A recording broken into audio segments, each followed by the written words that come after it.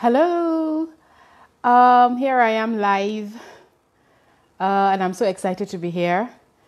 Um, I made it on time. I've had such a rush today, but I'm so happy that I made it on time. And if you have been anticipating listening and learning today, I'm happy that I'm not late. So, like I said, if you have any questions, please just post them, make a comment, and I'll do my best to respond as well as I can. So, welcome to the Quilt Africa Fabrics presentation of Akwatin Aure, the first part of our wooing, courting, and marriage custom series in Africa. So I'll just take a little time to introduce myself. For those who possibly will be tuning in for the first time or getting in contact with the page for the first time, and for those who have been here for a little while and haven't heard anything of me. So my name is Miriam Galadima Benson. I live in Abuja in Nigeria, which is at the heart of West Africa. I started Quilt Africa Fabrics in 2017 for three big reasons. One, because I have a love for fabrics. I love bold fabrics. I love vibrant fabrics. I love African fabrics. I love African prints. I've been known to just shop around and buy and keep. Sometimes they're so pretty, I don't want to cut them up. I don't want to use them. Or I'm always waiting for that special project or that special dress that I want to make with my fabrics. I also started quilting as a hobby sometime in 2016. I loved going on Pinterest and just watching, looking at pictures and pictures of beautiful quilts that quilters had made, and one day I just bit the bullet. I got fabrics, cut them up with my scissors, and then I sewed them. It took me months because it was so tedious. I didn't have the equipment and, some of the tools like a mat or a rotary cutter or the rulers that make quilting so much easier. But because I really wanted to, I got the job done, and that's one of the most satisfying things that I've done in my life, And I also started Quilt Africa Fabrics because I know a lot about fabrics. As a child, I've told this story before, but as a child, my mother left her job to stay with us kids. We were 5, and she used to take me on her buying trips. She sold fabrics. We moved from northern Nigeria to southern Nigeria. And if you know anything about the coming of the colonials, they landed in the southern parts of the southern coast of West Africa, or the coastal regions of Africa, really, because of their ships. So the South had more contact or, earlier exposure to the Western world. So civilization and exposure came to those in the South before it got down to us who are from the North. So there were so many African fabrics. She used to buy lots of fabrics and take down to the North, and that was her business, So she took me on those buying trips to the famous fabric markets in Lagos. And so she taught me about fabrics. She explained the qualities, the nuances of the designs, so I know a lot about fabric. So it was only natural for me to actually start Quilt Africa Fabrics. So I'm married and I have 3 beautiful children who I now stay home for. I stay home to take care of them and run the business while I'm at home. So I decided this year that I needed to speak more about the customs, the traditions, and the way of life in Africa. Because fabrics are such an integral part of our culture in Africa, because our fabrics always tell a story. The fabrics are a reflection of, the community, the culture, the people. So fabric, me being a fabric seller in Africa is not removed from the culture of Africa, because fabrics and culture are so tied together. So I've been wanting to do this, but because of so many reasons, chiefly being the birth of my son, it just, it was too overwhelming. But now that he's older, this is the right time to begin to just share the customs, to share the traditions, to share the way of life, and as someone pointed out, February is the best month because it's Black History Month. So I'm hoping that my sisters in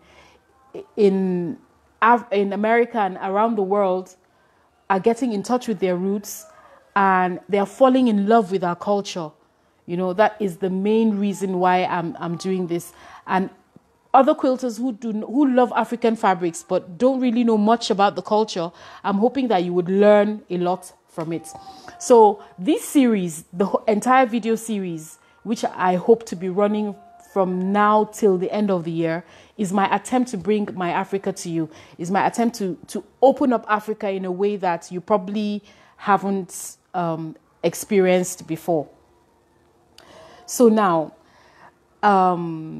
because it's also Valentine's Day, I decided to start with the marriage process, wooing, courting, marriage, how it happens in Africa. It's different from the Western way. It's different also from how it's being done these days, because from the time I got married to now, there are differences. But one thing that remains constant is that all the traditional requirements have to be met. They just have to be met. There's no two ways about it, because tradition and culture is so strong here that anybody who doesn't fulfill the cultural and traditional requirements is not even regarded as someone who is married. For instance, if I had met, my husband is from a different culture, a different part of Nigeria. Assuming while I was on my job, I met my husband and we decided, hey, we want to get married. Let's just go to the courts and do that. Once I get home, my family, my clan, my village, they're not going to acknowledge my husband, because they're going to say they don't know who he is. He has not come to the elders. He has not come to your people to say, this is who we want. So they're not going to acknowledge him as my husband. They're not going to acknowledge any children we have as a part of them. It's still such a strong tie that even if you elope, which is, like I said, very rare, you always have to come back and go through this traditional process. So it's always better to save yourself a whole lot of trouble and just do it the right way from the beginning. So you might be legally married in a court of law, but your people, your family, your extended family, your clan, your tribe, they will not accept the marriage until these cultural and traditional requirements are met. So essentially, this is the African marriage process. A boy and a girl meet. Either they find themselves or matchmaking aunties, cousins, friends put them together. And they begin to see each other. The dating process is not the way we see in the movies. You meet, you go out for drinks. A lot of the times, the dating process is the boy comes to the girl's house and they sit at the front of the house and they talk. Traditionally, that's it. Or during festivals and cultural events, that's when they get to meet. And the more they get to meet, the more the bride or the girl is obligated to let her people know that this is what she is in. She doesn't tell the parents immediately, but she tells aunties, she tells cousins, and then the next thing that happens is an investigation begins. Aunties, uncles begin to dig into the boy's history, and vice versa, really.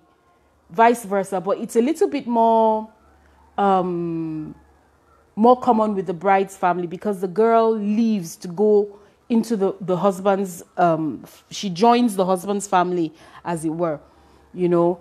So an investigation begins. You begin to find out whether they have any histories of mental illness, whether they've been marked by the gods, you know, whether someone in their lineage has committed an offense against the community or against the gods, you know, things like that, investigations that will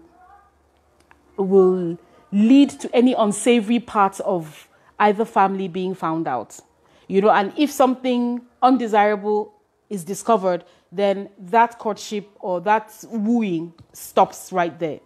Because I remember before I got married, there were some people that were interested in me, and it would go on, and then I'd tell my mom, and she'd say, this family, no, this, and this.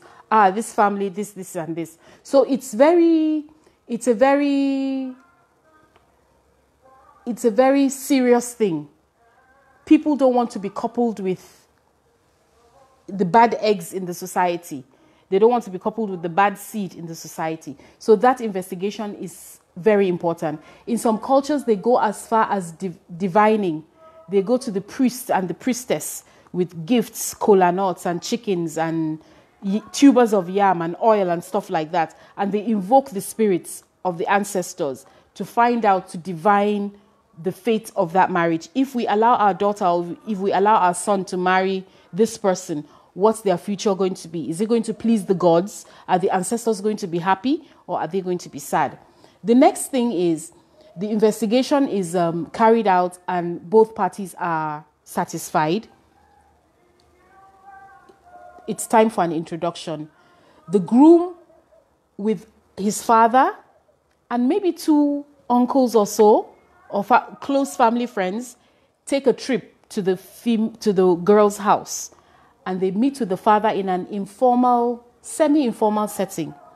You know, they come in and they have a discussion. Oh, my son has found someone whom he wants to marry in your house. And the father asks questions, you know, and he calls the girl and he asks her, do you know this boy? Do you know what he wants? This is what he wants. What do you say about it? You know, and then the mother is called, and maybe a few aunties, you know, and there's that sort of discussion, that sort of preliminary introduction, you know, in a semi-formal setting. You know, if the girl gives her consent that, yes, actually, I've been seeing him and this is what we want to do, then a date is set, or they begin a series of communication between the girl's family and the boy's family. And then a second introduction is set. A second introductory date is set. The second introduction is very important, because then a larger group of people are invited on both sides of the family, on the girl's family and on the boy's side of the family. More cousins, more uncles, more elders, you know, it's now a big thing. And there's the boy's family now come with gifts. They come with things like food items, they come with clothing, they come with whatever it is they think that will, you know, that will be a show of their desire to be married to the girl from that family. And the bride's family, on the other hand, they gather together and there's cooking for days before the introduction, planning, and their job is to feed the groom's family and whatever guest he comes with. and their own guests, of course. So there's a lot of cooking, a lot of food, a lot of merriment. Some people come with traditional dancers, so it's a big thing. And during that second introduction, that's the time where the bride price and the dowry and the list for traditional items are discussed. There's a breakaway group of the groom's family and the girl's family, and they just sit and they talk about it, and they give him a list that he has to present on the traditional wedding day. Now, the last bit of the marriage process is the traditional ceremony, where, the groom comes with those items that were written in the list, and a ceremony goes on. The last part of this series is going to be the wedding, before the month runs out, we'll break down the marriage process, and you get to hear how it actually happens. So that's when the elders come together and they pray for them and they talk, they advise them, and the dowry is paid and the bride price is given and gifts are given and all the other items that are required. Every other condition that the bride's family require from the groom is met. And these are some of the items that might be on the list. It changes from culture to culture. But for my culture, the biggest thing is sesame seeds. Sesame seeds are given. The bride buys bags of sesame seeds, which are ground into a paste and distributed. So we do not have, traditionally we don't have wedding cards, invitation cards. The sesame seeds act as the invitation. So you go and you see a lady and the discussion about her might be that, her sesame seeds have been eaten. The minute you say her sesame seeds have been eaten, it means that she is already married. Because the traditional marriage in the African culture is as good as married. It's a marriage. So for anyone who has been traditionally married to say they don't, it's like a divorce. You have to go back to the elders and to the families, and you have to undo what has been done. So anyone whose sesame seeds have been eaten is automatically married, and everyone is hands off. So the biggest thing for me, for my culture, is sesame seeds. But other cultures, you have tubers of yam, you have goats and chickens, you have palm wine, you have drinks, you have kola nuts, and in my culture as well, a groom is required to work for a season, a farming season in the bride's family farm. This is to prove that he's a hardworking person who understands, because farming was the occupation of the day. So he had to go to the bride's family farm and work under the supervision of her father and the elders, so they could see and gauge his diligence. That's before they even say yes to the wedding. So if they come for the introduction, he has to do a farm service before the consent is given for the traditional marriage. So other things are salt, honey, tobacco, sugar, and each of these items represent certain things in the culture, So the Akwatin Aure is also on the wedding list. The groom has to bring a suitcase filled with fabrics and clothing items to present to the bride, because those are the things that her whole manner of dressing has to change. She goes from being a maiden into a married woman. So he brings her clothing, fabrics, so she can make clothes that befit her new status as a Mrs. So that's basically it about the wedding list. Now, I just want to talk a little bit more about the Akwatin Aure. Akwatin Aure literally means wedding box. Like I said, the groom gives it to the bride to help her enter into her new role as a married woman. the Akwatin Aure must include all the trendy fabrics, all the popular fabrics, all the trendy fabrics, and they come, well, of course it depends on the buying power, the wealth of the groom, but he doesn't go cheap. He goes as best as he can, and most times his family help. His family have to pitch in. I remember when my brothers got married, the whole my elder brother got married, all of us had to pitch in, and we had to build the Akwatin Aure. We had to build up the box. We had to make sure there's always a list. You have to make sure you have so number of wrappers, so number of laces, so number of brands. You have to buy high quality brands. You have to buy the lower quality ones. You just mix it up and you make it as awesome as you possibly can.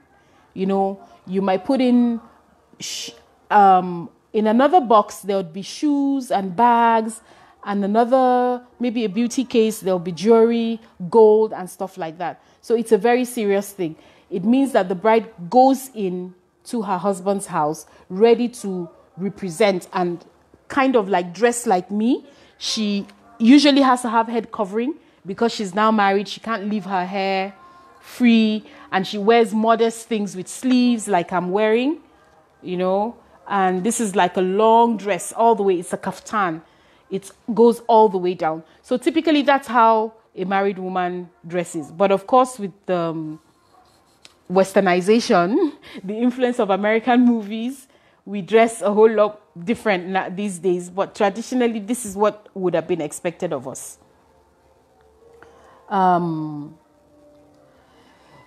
The groom's family, like I said, they have to put their best foot forward, because a poorly presented Akwatin Aure will be rejected, as well as any other item on the list. If the bride's family deem it that the groom's family just did a shoddy job, a rush job, they stand well within their right to reject it and say, look, it's like you're not taking our daughter seriously. She's not just anyone, she's precious to us. So you can't just do things anyhow. Go back, take this, go back and do a better job, or the wedding is off. It gets as serious as that. I think I remember a cousin of mine when I was much younger, they didn't do a good job with the wedding box. So it was sent back and the wedding was postponed. And like I was saying in the introduction earlier on, the wedding can be postponed.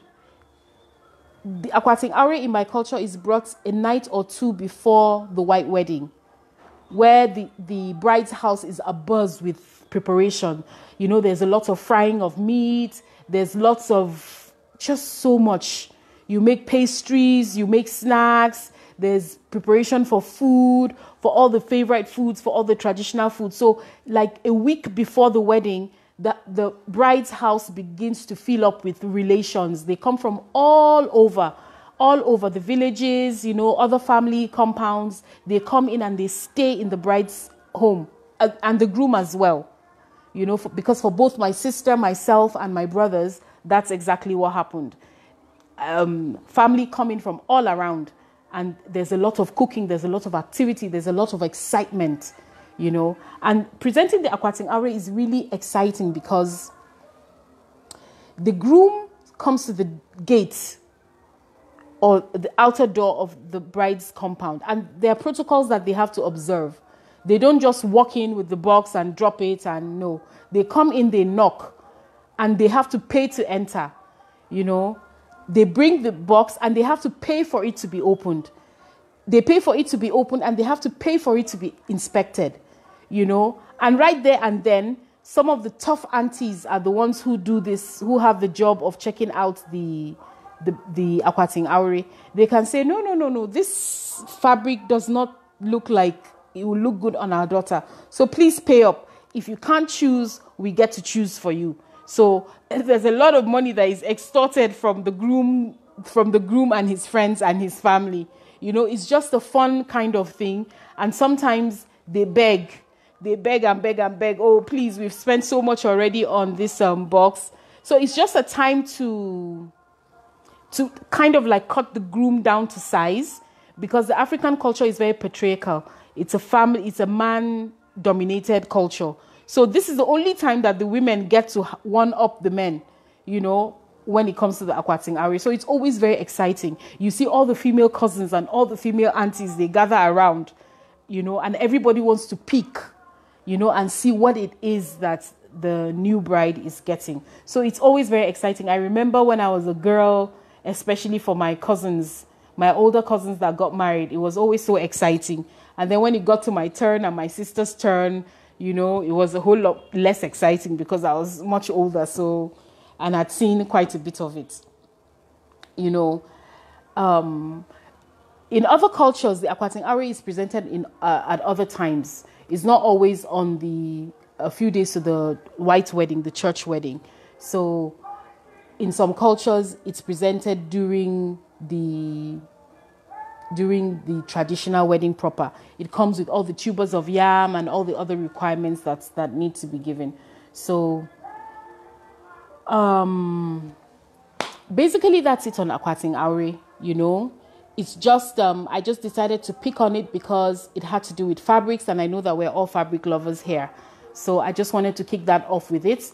The next time it's going to be on something different, but that is critical to the wedding process, you know.